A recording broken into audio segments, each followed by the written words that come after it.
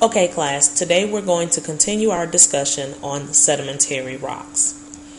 However, today, what I want to know is what is the difference between clastic and non-clastic sedimentary rocks?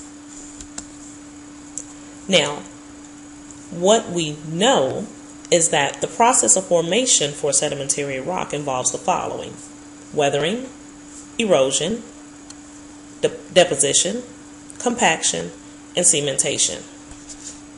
So, what exactly do these words mean? Let's take a moment to discuss. What is weathering? What is erosion? What is deposition?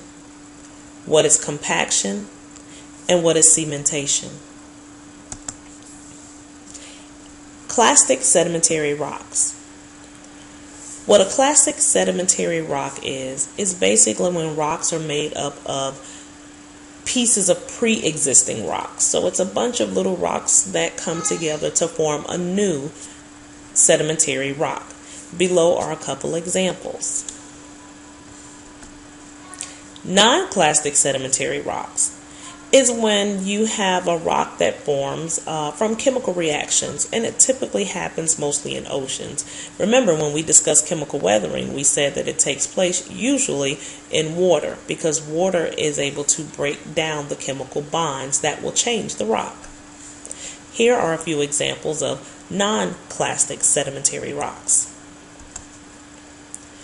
Fossils in rocks. Now, you will only find fossils in sedimentary rocks. Think about it. An igneous rock starts from the cooling and hardening of magma or lava. So therefore, anything that is in the igneous rock has been burned. And a metamorphic rock, it comes from heat and pressure. So whatever fossil may have been in there at one time has been stretched out because of the heat, so it's probably more than likely going to be deformed. There's not a way to exactly see the fossil, so the only way you will see a fossil is in a sedimentary rock. Now here are a couple of famous sedimentary rocks. Here's a picture of the Bighorn Canyon, the geologic column, the Grand Canyon,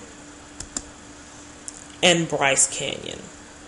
Notice with all of these pictures, there were layers, and these layers are what help you to identify sedimentary rocks.